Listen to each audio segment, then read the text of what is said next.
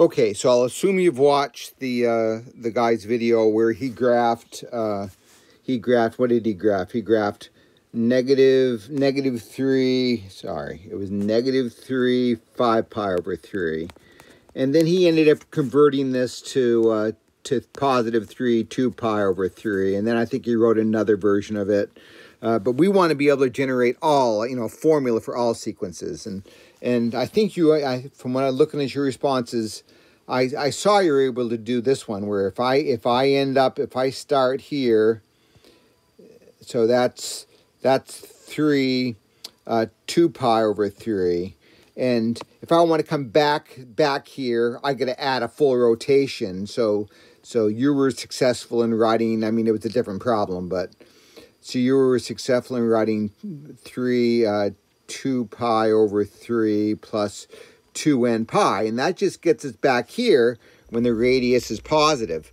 Now, if we want to write the other version of it, where we're down in this quadrant, but we just have a negative radius, because remember that walks us backwards. And remember how in the video he wrote this? I think this was the original one he did. Was this one, right? So how do we generate? So we know the 3 is going to be negative, but how do I generate all those other forms of this? Well, if I look at the formula right here, my theta is my original theta from when I started as the original. I started with 2 pi over 3, and then it says take that angle. Here, let me erase this so I can write this a little, so I have a little more space to write that. Take that angle and do 2n plus 1 times pi. So how does that work? I mean, why? Why does that work? All right, so how do I generate, here, let me go to black ink here for this. How do I generate, let's see, this is the one we want, and this is the negative r one. So this is the one that I want to focus on. So I know the radius will be negative. So the one that I'm graphing here originally is what? 2 pi over 3.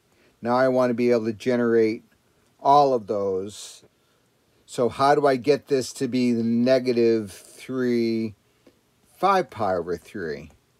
Well, isn't that just adding 1 pi units, or 180 degrees to this original angle? And then if I wanted to go around again, I'd have to add 2 pi, right? Wouldn't I have to add, wouldn't I have to add 2 pi to that? So first off, it's 1 pi I'd have to add. And then I'd have to add 3 pi to 2 pi over 3 to get there. And then another turnaround, I'd have to add 5 pi. So how can I come up with a formula for that? Well, you see this 2n plus 1?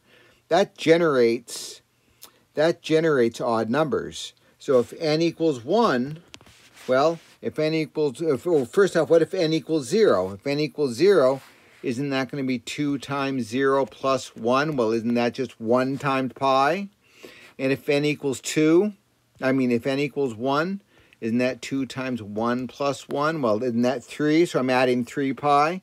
And if n equals 2, won't that be 5 pi? So do you see, that's how I can write expressions to always generate that other angle.